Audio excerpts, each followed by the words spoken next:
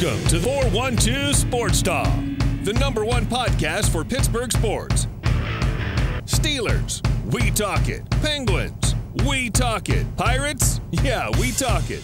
With the biggest guests. Bob Pompiani, Pittsburgh legend.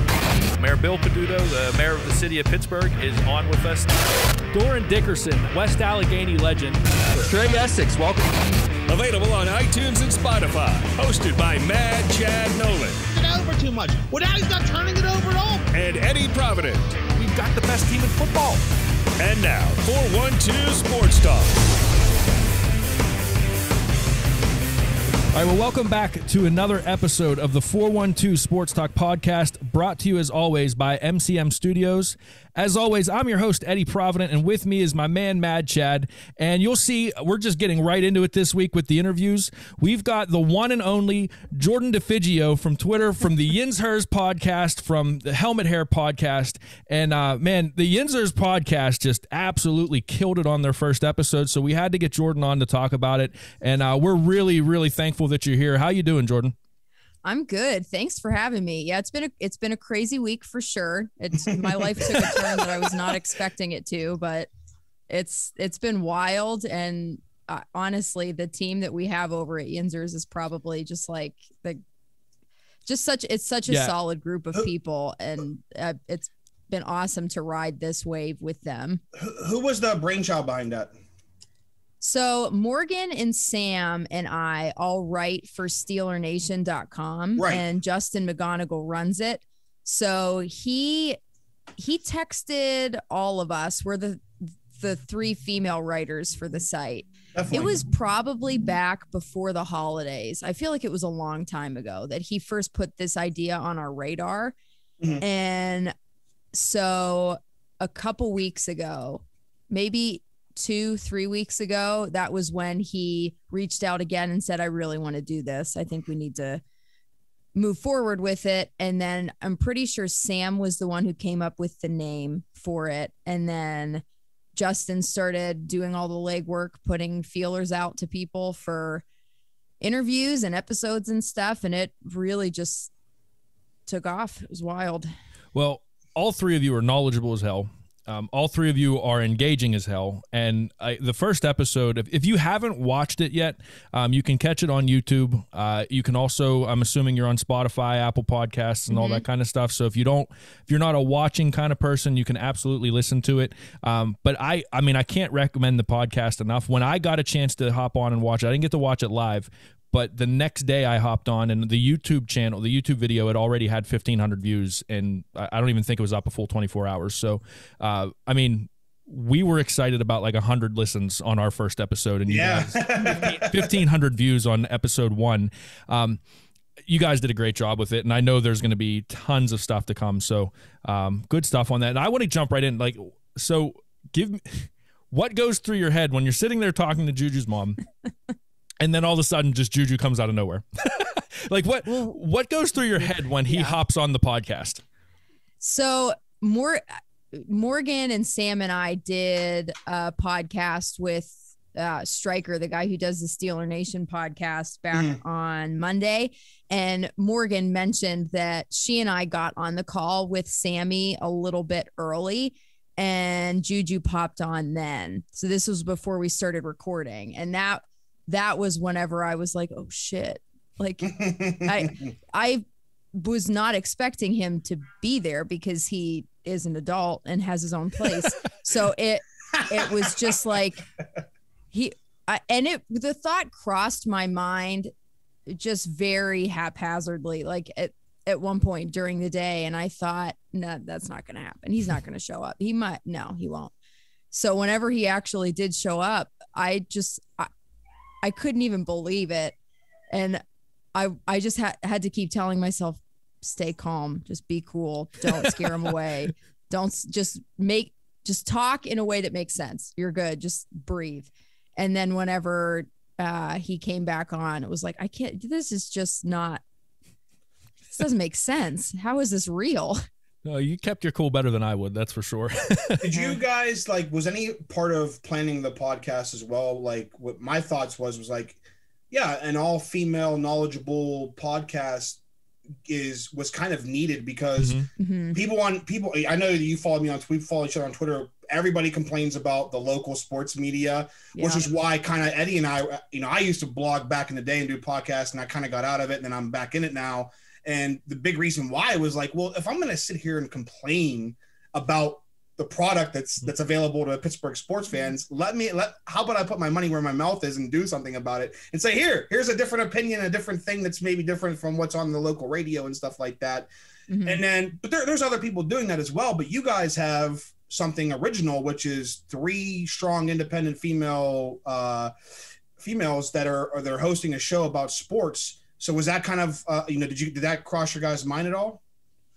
Yes, that's exactly why we wanted to do it. And I wouldn't even discredit anybody else who has gotten into the sports journalism podcast world.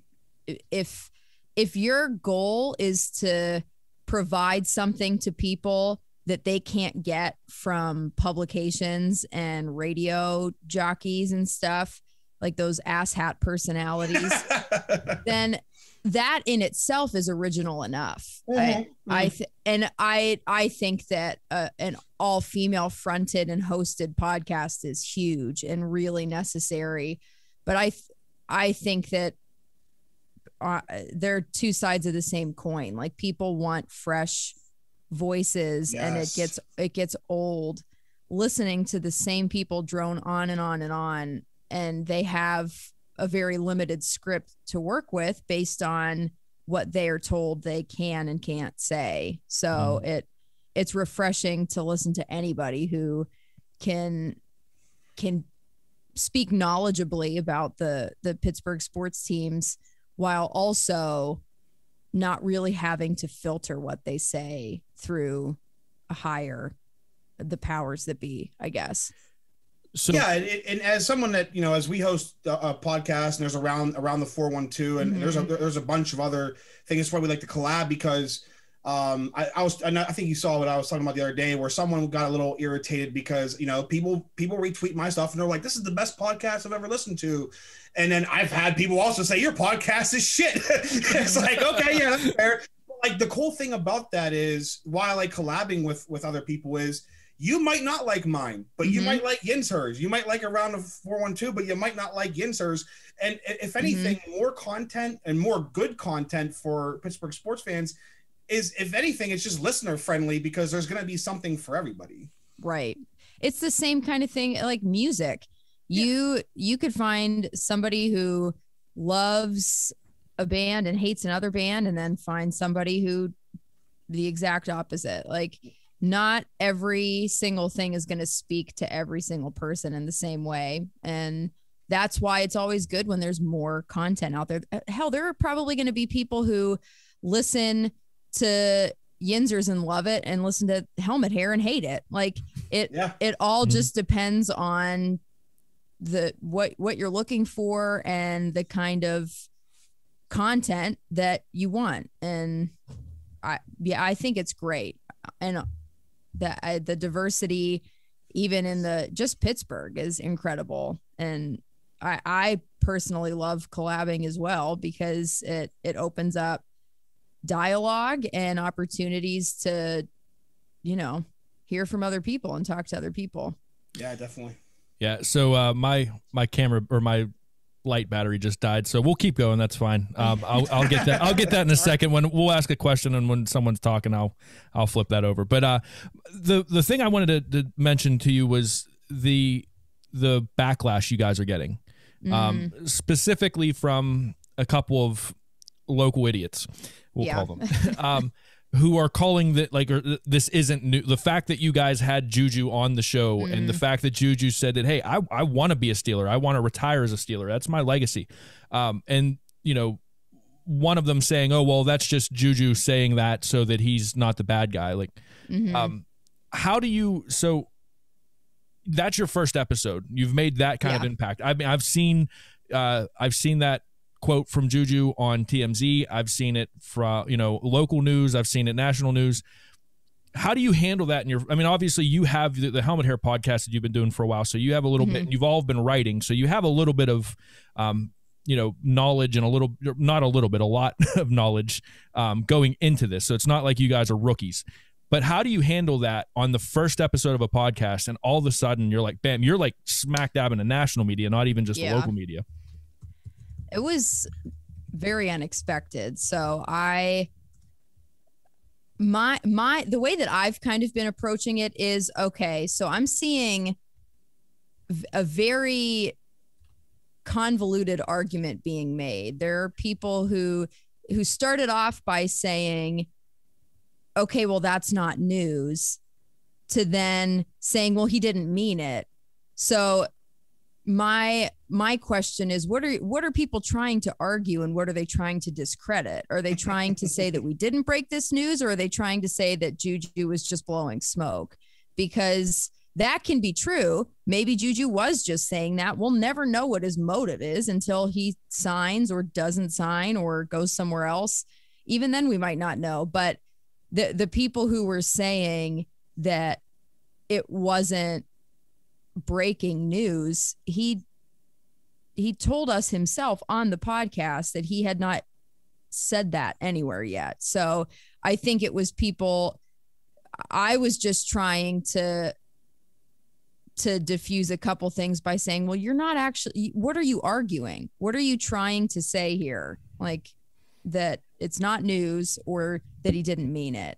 And as far as the personality that started the whole debacle, I refuse to even say his name on Twitter. Don't worry, he's not a friend of the show.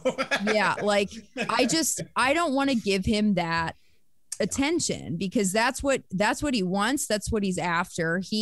He'll say 10 things that contradict all of the other 9 things that he just said. Like it, and just for the sake of people retweeting and calling him stupid, or like all he wants is people to come after him. Well, not to mention that he's also upset that you guys got Juju on your show, and Juju would never do his show.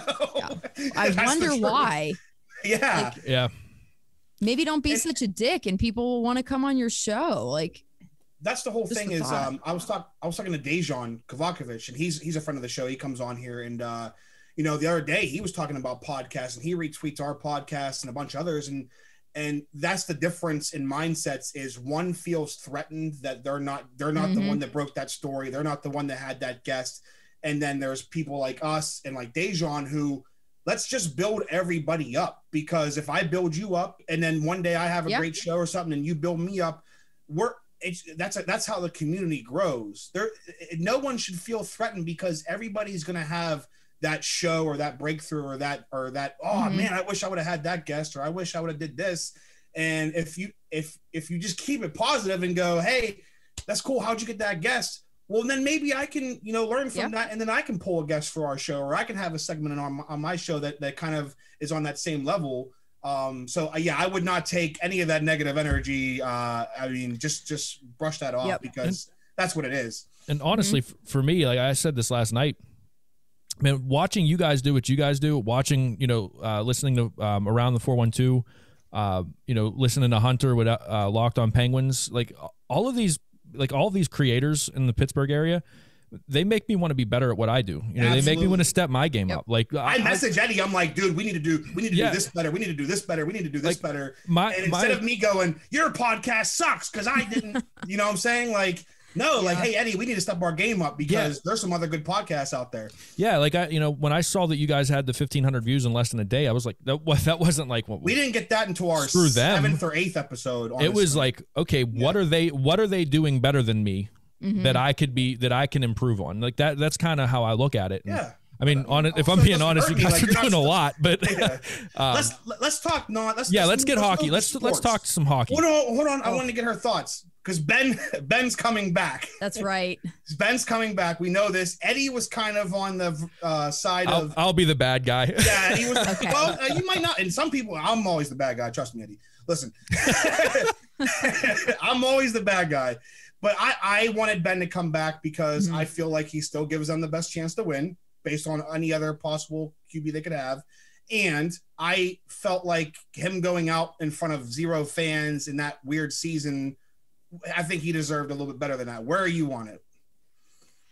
I believe that what we saw from Ben last year it contained a lot more positives than negatives. Down towards the end of the season, that last little stretch there, it wasn't just him who was making mistakes and playing beneath his capability.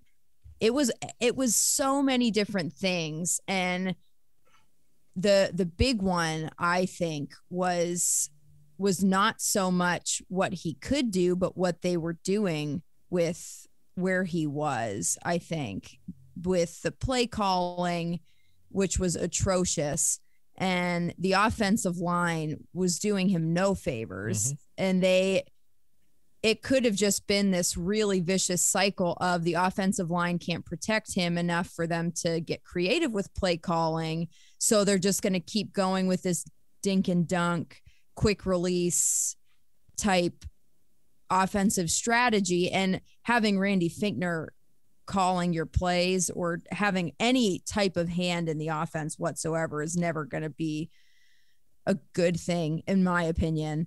But the defense started struggling late in the season too. We saw them regress a little bit with all the injuries and the COVID stuff. It turned into a nightmare really fast.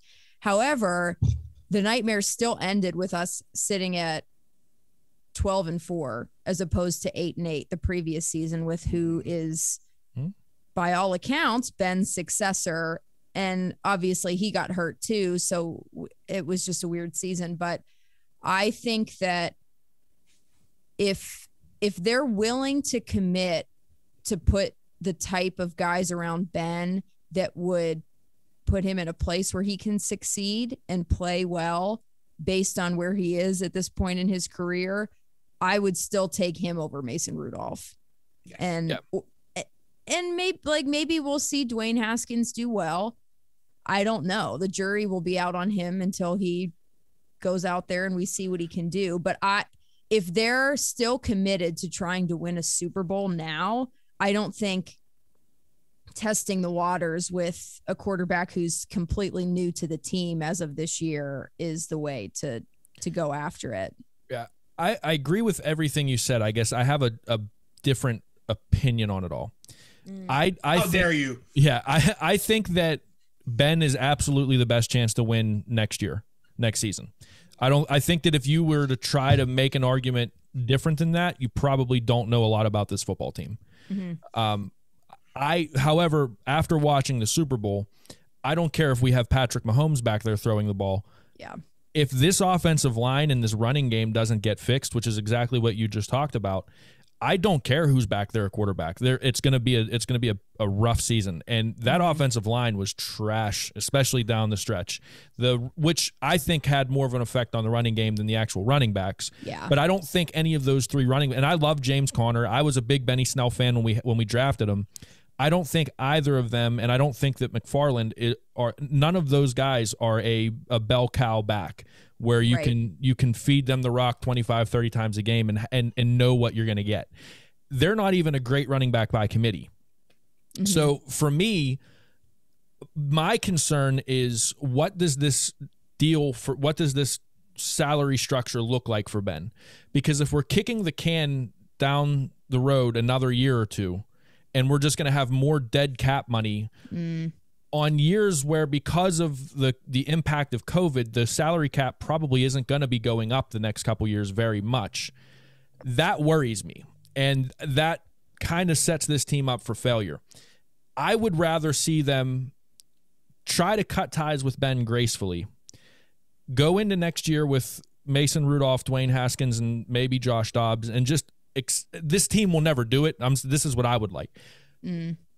Know that you're probably going to be a 7-9 football team at best. Get a good draft pick and go after your quarterback of the future that way. This team will never do that. They've never submitted to defeat. It's not the Steeler way. So I know what I'm saying is not reality. That's what I would like to see. So the reality side of me is like, yeah, Ben gives us the best chance to win. They're probably a 10 or 11 win team with Ben next year if they fix the offensive line and get a competent running back. But outside of that, I mean, I don't like the defense is really going to have to steal a lot of games if they don't fix the offensive line and the running situation. Here's what all three of us can agree with is even if Ben wasn't going to come back and now he is coming back, the running game and the offensive line had to be fixed whether he was coming back or not, because even if he wasn't coming back, now you're going to have a less experienced quarterback with a below average run game and a below average offensive it better line. be a mobile quarterback up for failure too. Yeah. At least Ben is good enough to overcome that. I mean, for whatever people says, he threw for 33 touchdown passes. Yeah, I'll be honest with you. If the offensive line looks at all like it did last year, I'd rather have Dobbs back there at quarterback. Because at least he could run around. At least he could run around a little bit. But he's not going to get you to a 10-win football team. There's no way in the world. I like Josh Dobbs, but there's no way he's a playoff quarterback. So, and that's Jordan, the problem. You're looking at the draft. What would your biggest need be? Like your two biggest needs in the draft?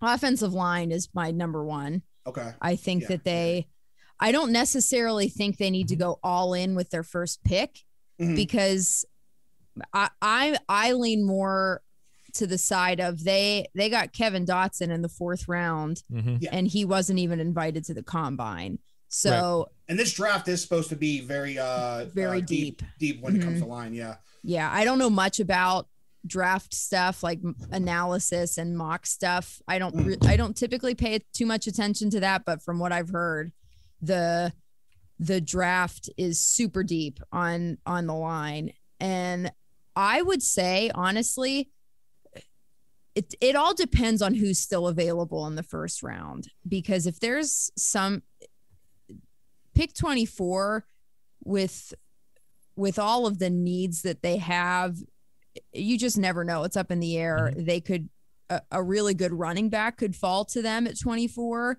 Najee Harris, please. Yeah. I know a lot of people rip into people who have opinions about Najee Harris and drafting him first. But if he's available at 24, how could you say, we know that our run game is an issue, but we'll pass on him. On the best running back in the draft. On a game, I'm with you. I'm with you there. Yeah. Someone that Ben could literally just dump the ball off to and just say, hey, go make a play. You know? Yeah. No, I didn't mean to interrupt you. Go ahead and finish. No, you're good. Okay. Honestly, the other thing I would say, if they go offensive lineman in the first round, if Travis Etienne is there in the second round, I wouldn't mind taking a look at him. I really like Travis Etienne a lot. Either way, I think it's O-line, running back. It's O-line and running back, though, the first 2 rounds for me. Like, that's where I'm at. Yep. I don't know. You guys are at. I think they need a tight end, too, actually. Yes, because they lost a really good blocking tight end in Vance McDonald, and I don't think Ebron is but that. He can't block worth a damn. Yeah. So here's one I want to throw at both of you. I put this on Twitter a little bit ago. I was watching the NFL Network earlier today. I had Charlie Casserly on, which I take everything that Charlie Casserly says with a grain of salt. I don't really think he's what he's cracked up to be, but he had Justin Fields falling to the Steelers at 24. I saw that. Now I don't see any way that happens, because I think all 4 quarterbacks will be gone by pick 15. On the off chance that Casserly is right, if Fields is there, if Fields is there, I don't see how you don't take him. Yeah, no, you take right. Like you go quarterback and let him spend a year under Ben and any of the top 4 quarterbacks. Yeah, if Trey somehow Lance, they're Justin there. Fields, Zach Wilson, Trevor Lawrence, that's not going to happen. So so then let's. If Fields is available at pick 20, do you trade up if you're the Steelers? Ooh. So just knowing what I know about the QB class next year, which I don't know. Our next guest, Nick Fairboss, said that it's good, but I don't know any names. Like there's not anyone that like wows me this year. Fields just that. If he goes past 16, you probably wouldn't need to give up that much to get him right. as compared. I mean, here's my look at it. You traded up in the first round to draft an inside linebacker. So if you're going to do that, then you should probably do it to try to get a chance to have a real franchise QB. Mm-hmm. That's where I would say. I think they would if they see an opportunity to like look. I've said this multiple times over the last couple of weeks, but look at how long we went without a franchise QB in between Terry Bradshaw and Ben Roethlisberger. Like we had decent quarterbacks, but none of them were that. And if they really believed that Justin Fields could be their guy for the next 15 years, like you jump, like Ben, you would do it. And that's the thing I like about Kevin Colbert is that when he wants a guy, he gets the guy. And you mentioned they did it for Devin Bush and they did it with Minkah Fitzpatrick. And I think that if they have their sights set on Justin Fields and he's still available at the 15-20 pick range, then I can't see what would, unless the asking price was insanely high to trade up. I can't see him not going for it if they determine that he's their guy. Yeah. I think we all agree though that Casserly's out of his mind on that one, right? Like there's no way he falls to 20. I'm even there's seeing no Mac way Jones getting mocked in the top 15 now. I think all the QBs are gone by 16. So let's change it up a little bit. Let's talk some hockey. Yes. Some good hockey talk going. All right. Man, this turnaround with the Penguins. I mean, what is going on with it, man? Like, dude, Jari, they got new brass Jari's back to All-Star Jari, as you've said. Like, this has been unreal. It's crazy what good goaltending and special teams will do for a hockey team. Their power play. It's like they had some type of like reincarnation of like 2016, 2017. It switched on a dime. It was insane. Yeah. Like they were terrible, terrible, terrible, terrible, good. All of a sudden. And it started with that when they pulled the goalie against the Islanders. With 18 seconds left when Malcolm scored. Yeah. That was when I first noticed the difference. And it's not, obviously it's not a power play, but it's a man advantage. Right. And the way they were moving the puck, I was like, wait a minute, what is this? Yeah.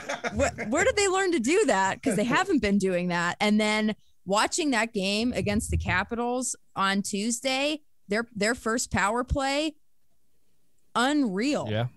Even when they're not scoring, you're like, that power play was pretty good. Yeah. And I'll tell you another thing that really impressed me and encouraged me was, so what was it? Whatever night Kapanen got benched in the third period.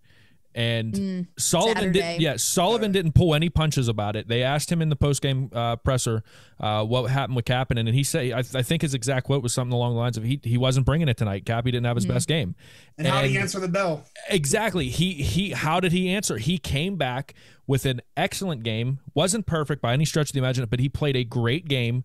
And he scored the game winner in overtime. And that was that dish from Bluger and that shot, that was Bluger, right? Yeah. That dish from Bluger and that shot, man, that like you could see Kapanen's eyes were wide open, man. That was, and I love seeing that from guys that we need to step up. It's not always going to be, and we've always said this about this hockey team since Gino and Sid and Letang came on the scene.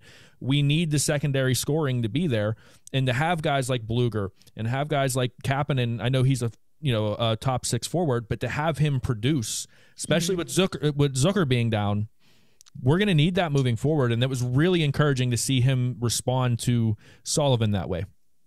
What was even more encouraging to me was that Sullivan put him back in, because a lot of times that's a good point. Yeah, there's a pretty consistent complaint about Sully that he'll just pull guys out and never give them a chance again. Yeah, once you're in that doghouse, there ain't no coming out. Yeah. But it was almost like he knew that was exactly what Cappy needed to spark his play and get him to elevate his performance, and he did. And dang, he had himself, and like you said, it wasn't perfect. He struggled at times in that game on Tuesday, but it doesn't get much better than scoring the game-winning goal, and that was exactly what we needed, especially,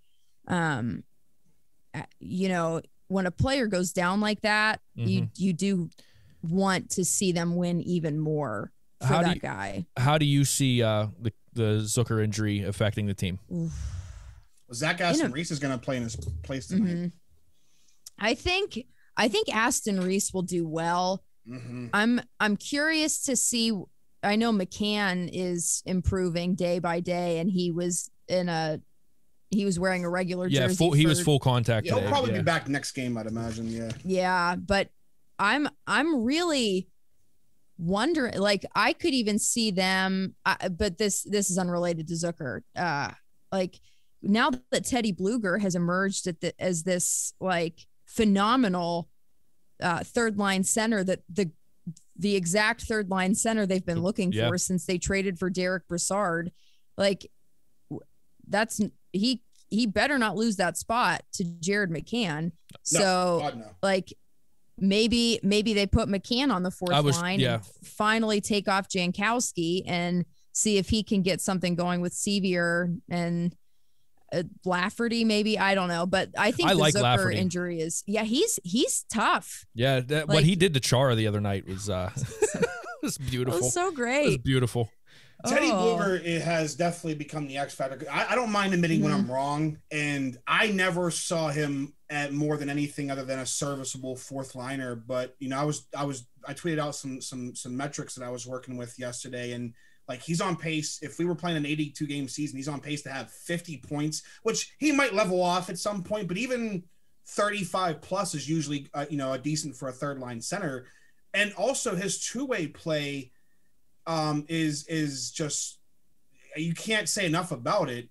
So that kind of answered their question, because that was probably their biggest need, was they needed a third line center. And now I'm starting, here comes the optimism comes right back quickly. I'm like, well, man, if they just go out and get another like top 9 winger, like, all of a sudden I'm starting to really like this lineup. Yeah.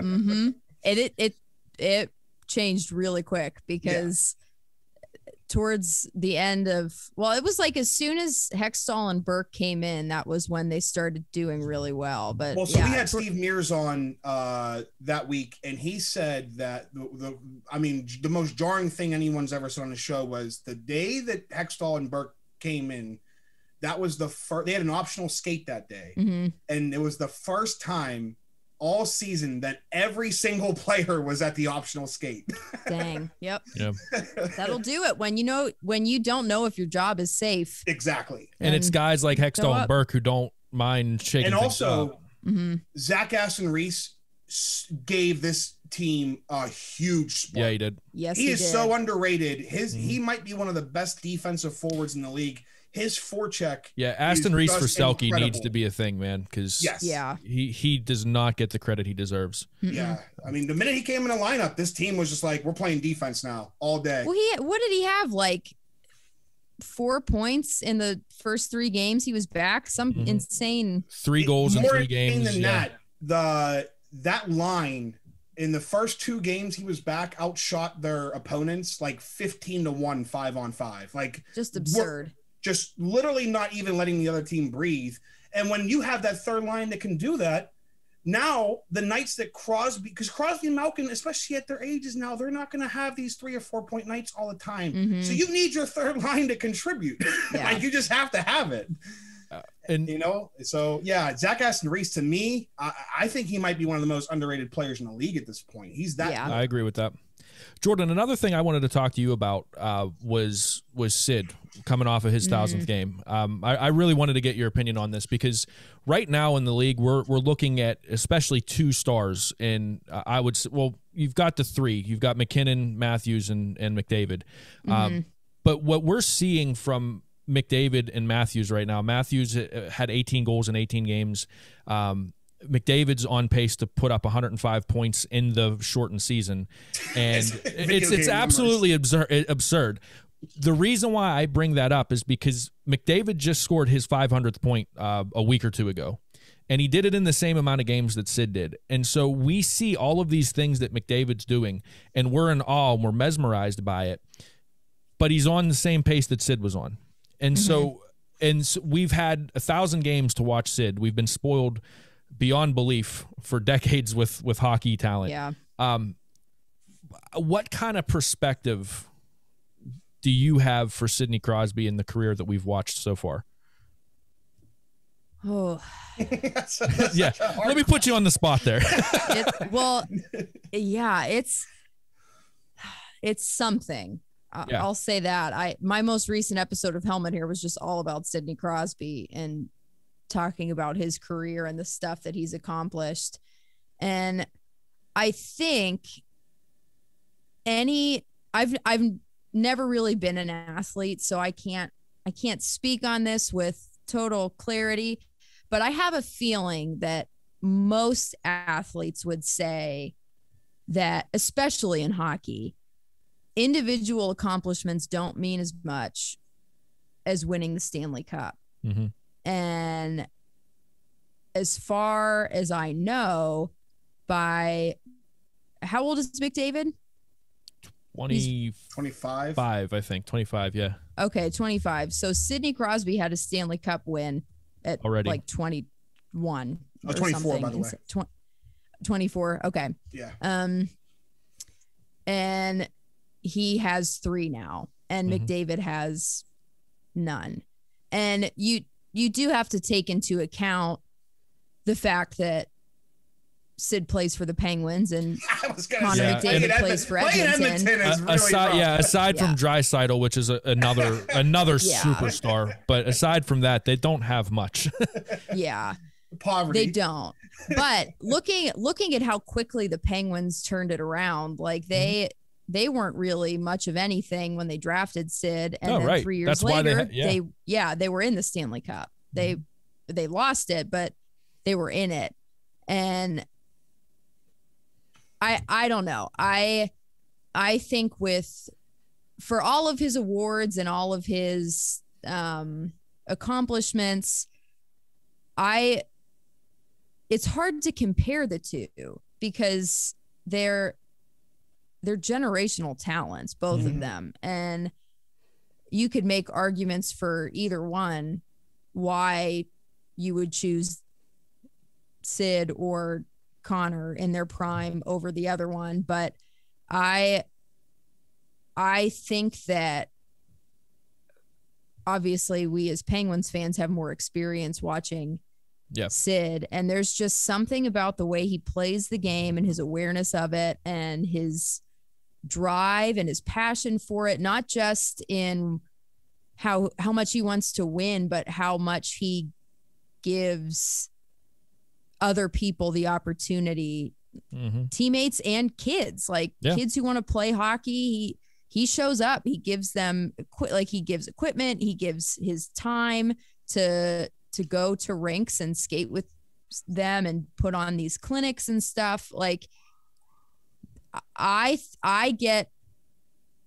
just feel like Crosby loves the game more than I've ever seen anyone love the game. And he knows the game in and out, and his IQ and his hand-eye coordination and his desire to win is just like through the roof. I've never seen anything like it, even with McDavid, for all of his talent. Like Sid is just set apart in that.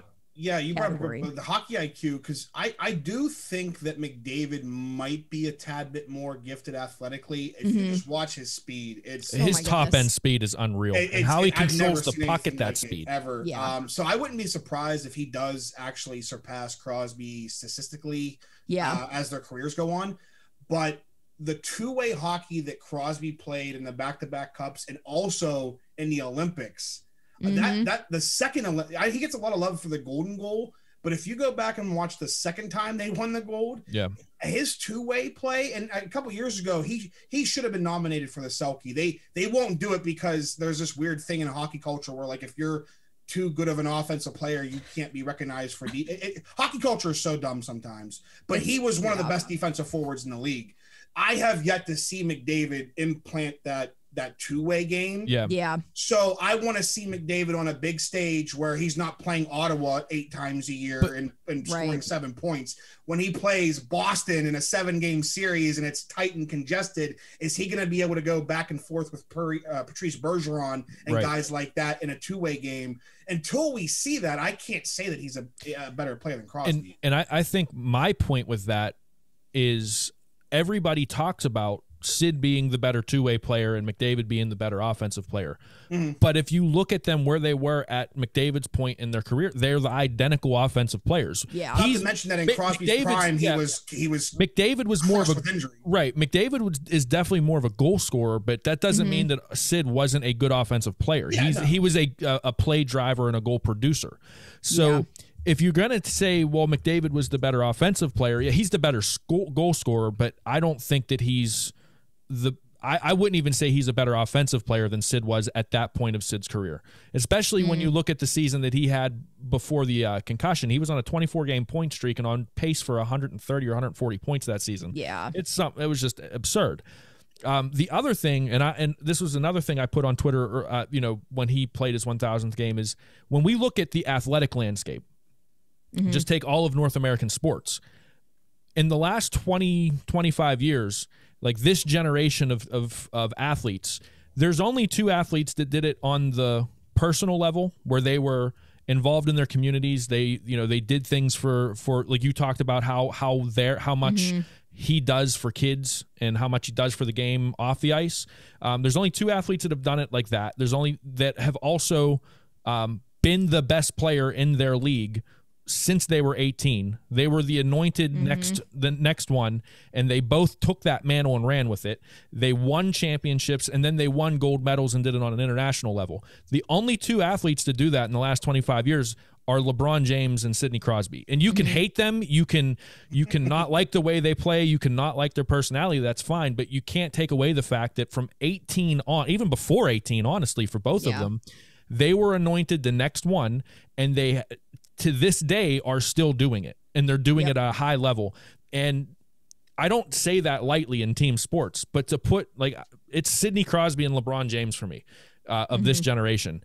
Brady wasn't anointed the guy before he was a 6th round pick, he became an underdog. Yeah. He was an underdog, and that's a whole different argument. But these guys took all of the pressure that was on them to be the face of their league at 18 and ran with it and were successful and didn't have any off-field, off-court, off-ice drama to go with it. And they were assets to their communities rather than, drama. And to me, we can't ask any more of those 2 guys. Right. So, Jordan, before you go, so we talked about Crosby. Would he be on your Mount Rushmore of Pittsburgh sports athletes? Is he that up there with Lemieux? Are we all putting Lemieux on there? Yeah. It depends on how many heads we get on. We Mount only Rushmore. get 4. We only get 4. Mount Rushmore, the original Mount Rushmore. I don't know if he would make the cut just yet because for me it's Mario. Okay. I'm 1 for 1 with you. Art Rooney, the first.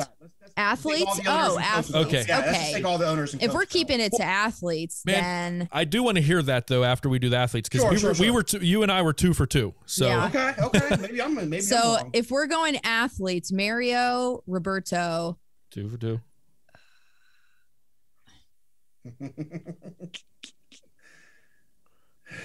I would honestly, if I'm putting a Steeler up there, I'd probably put Joe Green. 3 for 3. And if we're sticking to athletes, then I would probably put Sid up there. Okay. Yeah. That's pretty much what mine would be. Joe Green, Mario Lemieux. So Sidney if it's Crosby, Roberto Clemente. If it's not athletes, you're putting Art Rooney on. Yes, over absolutely. Sid. So yeah, over Sid. Yeah. Yeah, we're 4 for 4 then. Yeah. So, it's hard to argue Art Rooney because our sports culture would just be non-existent without him at this point. Nope. I guess we wouldn't have it. I guess if it's only athletes, it would be. Man, it would be out of. It's tough. Yeah, honestly, I'm gonna go super old school here, but it would be out of Sid and Honus Wagner. I don't know which one of the 2. I mean, because when we're talking about Pirates history, other than the 70s, I get that, but man, I think Crosby. It's out of them too for me.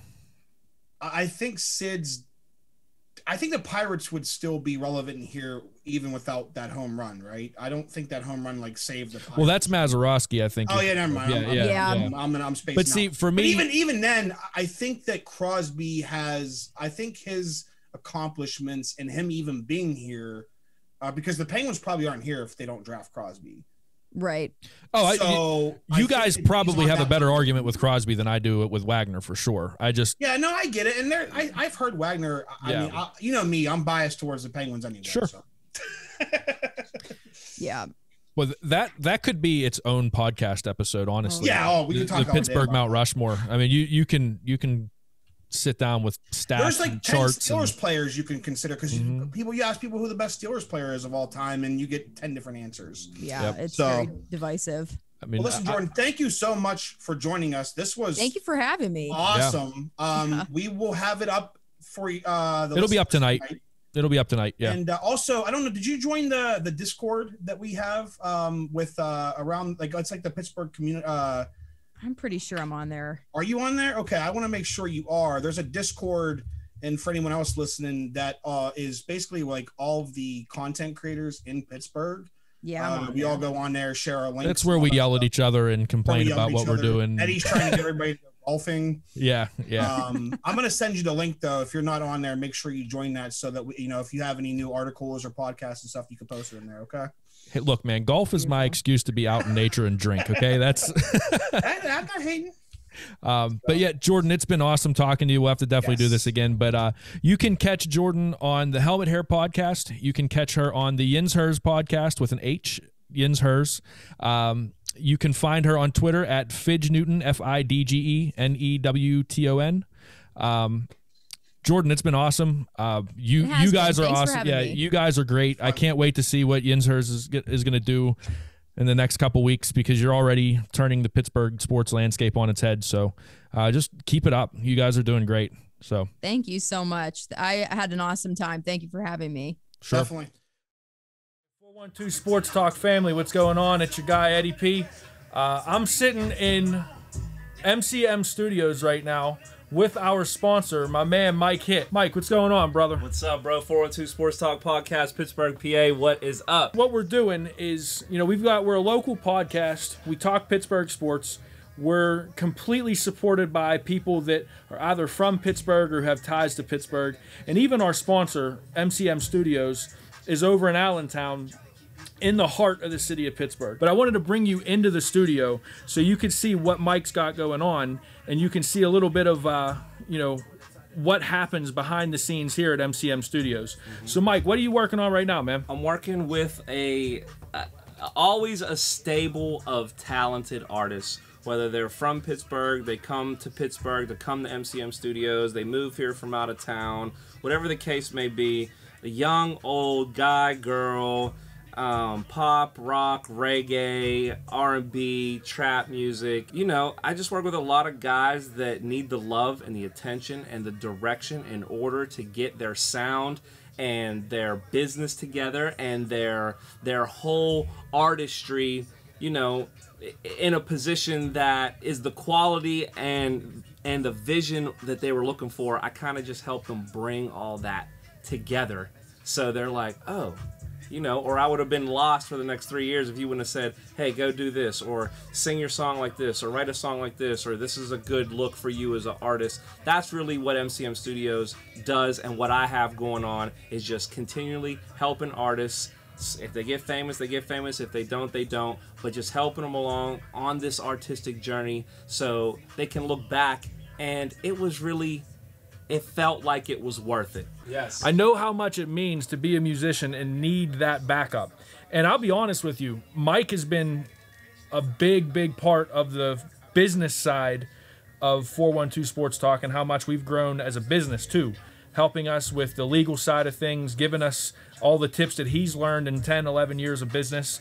So, like I said, I just wanted to get you guys to take a look at the studio, hear it from Mike himself, and just get a little bit of the behind the scenes of one of our sponsors, our first sponsor, MCM Studios. And you can check them out at 412mcmstudios.com. You can check them out on Facebook at MCM Studios Pittsburgh.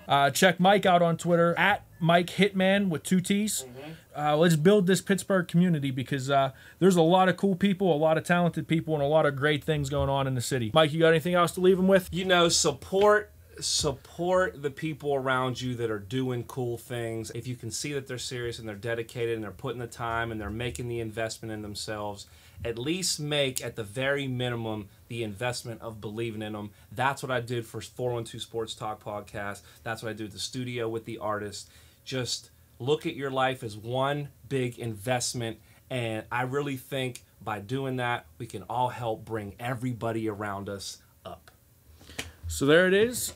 I hope you guys enjoyed this little mini tour.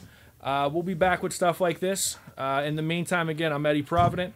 For Mad Chad Nolan, for my man Mike Hitt, we'll catch you later. Peace. Thanks for listening to 412 Sports Talk. Be sure to subscribe so you don't miss an episode. If you like the show, leave us a review, and be sure to tell a friend about your source for all things Pittsburgh sports. Find us on Twitter at MadChad412 and at Eddie_P_412.